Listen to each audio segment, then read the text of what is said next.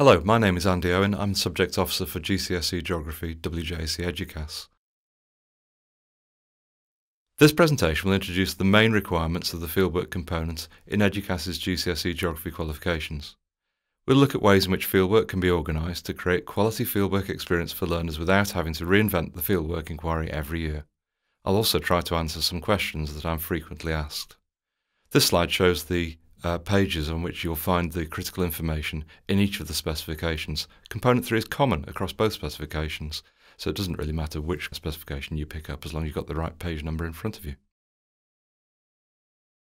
Learners should experience working in contrasting environments outside of the classroom and outside of the school grounds. They need to have the opportunity to explore both physical and human processes and the interaction between them during their fieldwork experiences, although these requirements need not be addressed in each piece of fieldwork. Learners also need to have the opportunity to collect both primary data and physical data from the environment. You do have to offer 2 fieldwork inquiries, but you don't necessarily have to offer these on 2 separate days. You could offer 1 day of fieldwork in which the focus of the inquiry is physical processes in the morning and human processes in the afternoon, or 2 separate days of fieldwork with a gap between them, or a residential field trip of 2 or more days. However, WJC does recommend the second or third route through. 2 days of fieldwork or a residential field trip will provide opportunities for evaluation of the inquiry process. Lessons learned in the first fieldwork inquiry can be applied to the second inquiry.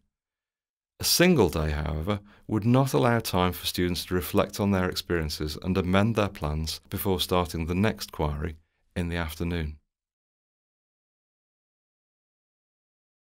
By setting common approaches to fieldwork in each cycle, WJC will be able to set assessments that are meaningful and relevant to all candidates in the cohort.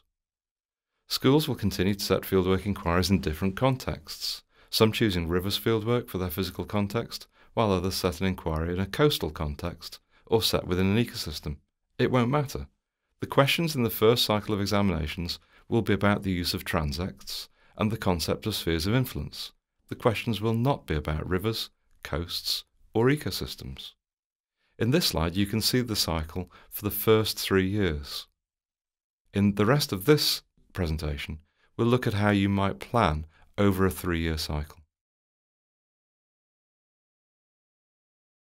Quality fieldwork experiences can take a lot of preparation, and finding new, safe, accessible sites can be an issue. So, one way to approach the 2 fieldwork inquiries is to decide that you'll cover each of the methodological approaches in one fieldwork inquiry that you'll use every year. You might decide, for example, to collect physical data by repeating the same river inquiry every year, making an effort to focus more attention on the required methodological approach in the correct cycle. If you take this approach, then only 1 field trip is planned, and the other field trip, set in a human environment, will focus on the conceptual approach. Alternatively, you might decide to repeat the same fieldwork inquiry into an aspect of human geography each year, using this fieldwork inquiry to tick off each of the methodological approaches. You should then need to design an inquiry in a contrasting environment to meet the required conceptual framework in each cycle.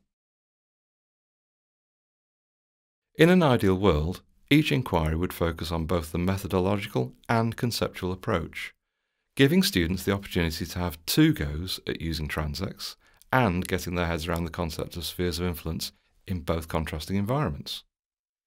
This will obviously take a little more planning, but in order to minimise workload, you should be able to continue to use the same 2 contrasting environments in each cycle. This at least will cut down on risk assessment and logistical planning. So in this slide and the 2 that follow, we can see how the same 2 locations could be used in each cycle. On this slide, in the year that spheres of influence is the conceptual approach, you can see that an urban environment and coastal environment could be used. In the following cycle, 2019, the conceptual approach needs to be mitigating risk. Again, you could use the same urban environment and same coastal environment to create inquiries about this concept. And in 2020, the conceptual approach must be sustainable communities. Again, you could use the same urban environment and the same coastal environment for your conceptual fieldwork. While visiting a coastline or river environment is desirable, WJC appreciates that the cost of travel can be prohibitive. And for schools in large urban areas such as London, the prospect of working anywhere other than in a human environment seems difficult. But physical data can be collected in an urban environment, especially if you focus on one of the physical environments, such as urban parks, that exist within it. Churchyards, for example, often contain an especially rich biodiversity, as pesticides and insecticides are not usually used. This slide shows various types of data that you could collect in an urban environment. Some teachers have indicated that they will get students to write up a full report after each inquiry. However, you may decide that this is not necessary.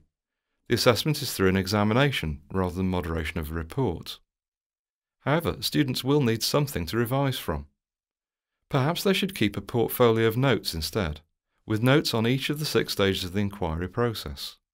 For example, in the first cycle, focusing on the strengths and limitations of using transects, and drawing conclusions about spheres of influence and whether their inquiry matched the typical patterns they might have expected based on their wider understanding of this concept. The first stage of the inquiry process is about preparation and posing questions, and it is important that students are involved in this part of the inquiry. There are a number of ways you could do this. For example, through introducing students to the location they are about to visit, through an online map or satellite image, perhaps using Google Street View.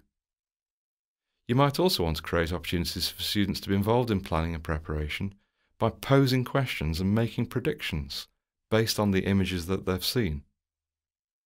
As mentioned before, you're not allowed to use the school grounds for the actual piece of fieldwork, but you can use the school grounds to rehearse data collection. So, for example, you could use it in the first cycle to learn how to set out a transect and sample along it. Remember that this is not controlled assessment, so there are no longer controls over time or supervision. This means you should be able to gain some curriculum time compared to controlled assessment, and it's quite possible to use homework, for example, for data processing and practicing presentation techniques. We have prepared other videos about the methodological approaches and concepts for fieldwork, and please take time to have a look at those videos. However, if you have specific questions, please feel free to contact me on this email address. Thank you for watching this video.